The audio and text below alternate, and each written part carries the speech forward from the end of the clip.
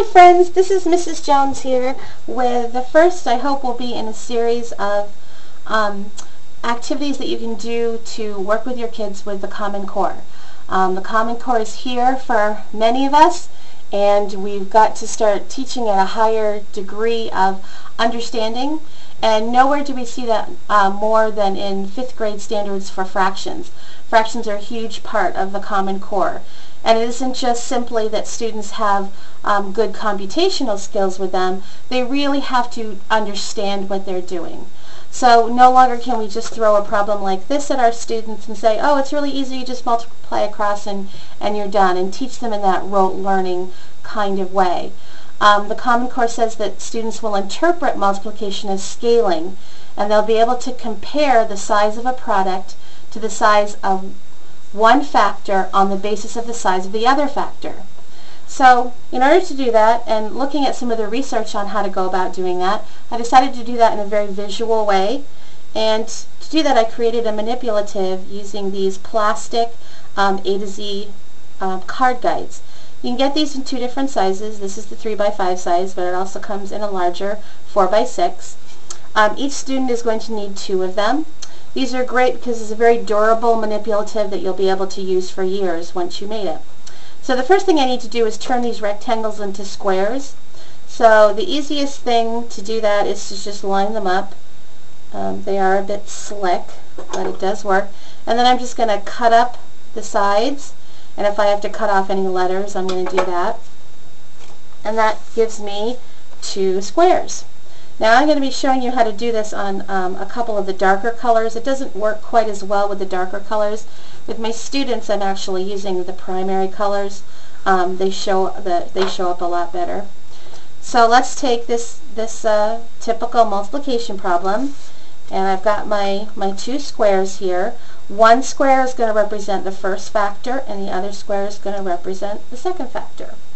So I'm going to take a dry erase marker, and I'm going to make a visual model, or an area model of 3/4. So the nice thing about this, you don't have to be super exact. I mean, if you want your kids to use a straight edge and measure and all that, you can, but it's really not necessary for them to understand. With my first factor, I'm going to use vertical lines.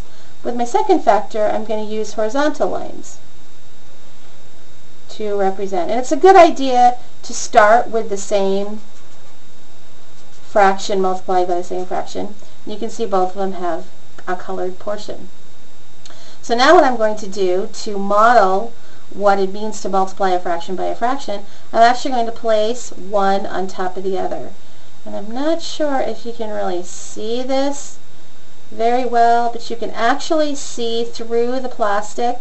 Sometimes it's easier. Yeah, that's a little bit easier. For me anyway. You want to be able to see through to the other side, and that's why, like I said before, I use the lighter colored primary color ones for my students. But what I'm actually going to do is I'm going to trace the lines that I made before. It's hard for me to see when I lay it down. And then I'm actually going to put X's over the area that's shaded on both of my cards. So this one, these 3 are shaded on both, these 3 are shaded on both, and these 3 are shaded on both. So if I look at this, how many portions are shaded on both of my squares? It would be 9 squares out of the 16 total. So 3/4 times 3/4 would be 9/16. And the great thing about this manipulative, not only is it very sturdy and durable, it erases like a dry erase board.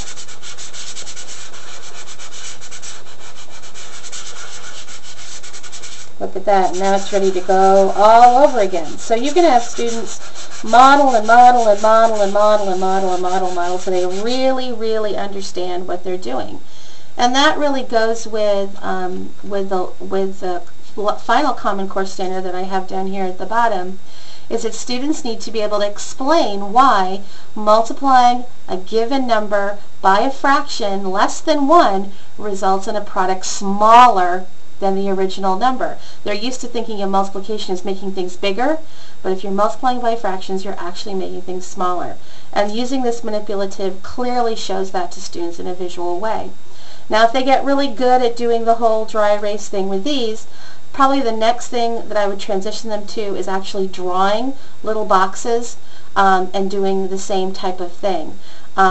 They could actually draw a box to represent one factor, use this to represent the second, and then lay it on top to show both of them. So I hope you've enjoyed this activity, and I hope it's useful in your classroom. I would love feedback, so if you could respond below, or you can email me at c4joneses@yahoo.com. Thank you so much. Bye-bye.